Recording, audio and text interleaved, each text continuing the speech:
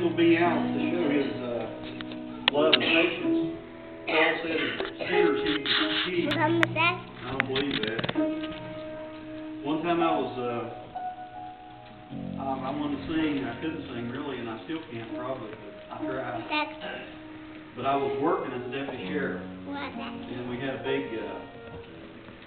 huge community gathering, and they was country and western people up there, and I was in uniform, and really you're not supposed to talk about God or religion in uniform. It gets you in a lot of trouble. And, God definitely impressed me. He said, I want you to get up on that stage and I want you to sing your testimony. And these people didn't, I mean, the sheriff was there, the chief deputy. I said, Lord, that's what you want me to do, that's what I'm going to do. So I go up, and one of them guys was, I said, can you pick up about anybody that sings? He said, I tried to talk to him. He said, yeah, I think I probably could. And so I get up there in uniform, and I figured I'd be in Sandy's salary column or something. Anyhow, if I can sing there, surely I can sing in church. But you never know what God's going to ask you to do. But, you know, there's been times that down through life that I've failed God miserably. It's been my own fault, because that sweet Spirit will always warn you every time. He'll say, son, you better be careful right here. This is dangerous. That's God's wonderful love. He's been so good. What's good about it, we punish ourselves if we make mistakes, but He never punishes. What's done is done with Him. He forgets that He loves us. You know, I'm just thankful it's real. I don't know what I'd do without God. I was raised in a good congregation, raised by a good mother. You know, you might think that you'd like to do more with your kids, send them to college, do all these things that everybody wants to do, but the very best thing you can do is live right in front of them. Because that's what life's about, living for God. You know, it's short. I'm 42 years old. It seems like I just graduated high school. You know, life's short. But I'll try to sing this song to the glory of God. I'm not sure that I can, but help me, Lord. Amen. I need your prayers each and every day. It seems like the devil, if you think you got him recognized in one area of your life, he comes another way. Oh, yeah. Never fails.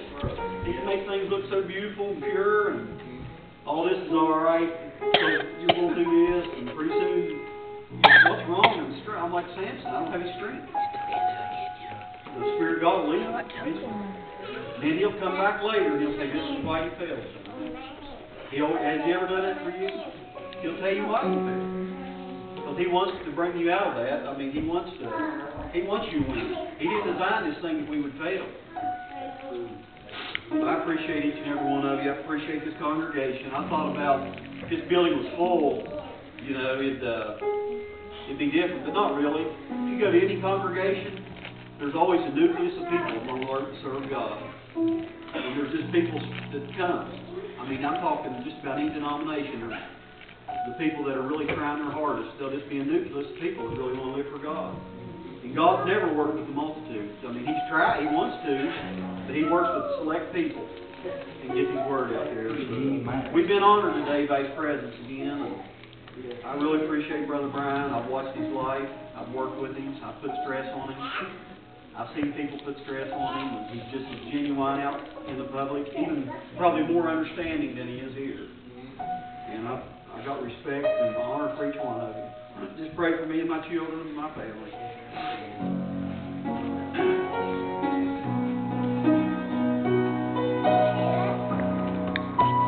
Thank you, dear Lord, for being so good to me.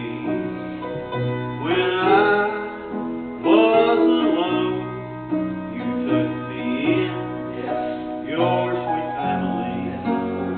You gave me to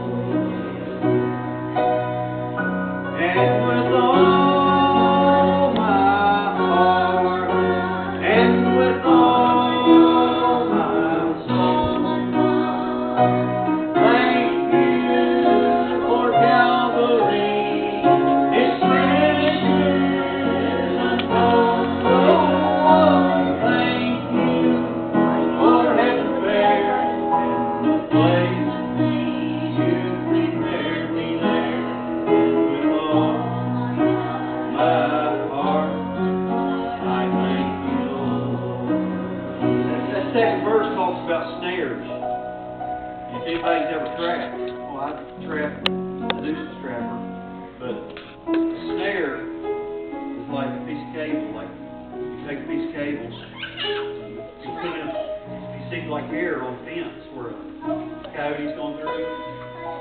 What they'll do, they'll run through there real fast, and the snare will catch it. A lot of times it breaks their neck. Sometimes though you can release it. That's what a snare is. There's different kinds of snares. The devil is the trickster. He knows how to snare you. I mean, he'll set so many different things in motion. If you don't listen to God, you're going to get snared somewhere. But I mean, we're sheep. We're not like foxes and coyotes and goats. Can you imagine a little sheep in a snare bleating for its father? And he'll be right there, and he'll take it right back also. Wipe us off, dip us back in the hole, and say, you're mine. You're not the devil's property. But, you know, it's really a real battle where, you know, I look around, I do respect each one of you. I mean, I just think if there wasn't a church to go to, what would you do? You'd be all alone. You know, it's a lot of changes over the years, but God's missing things. I appreciate each and every one of you.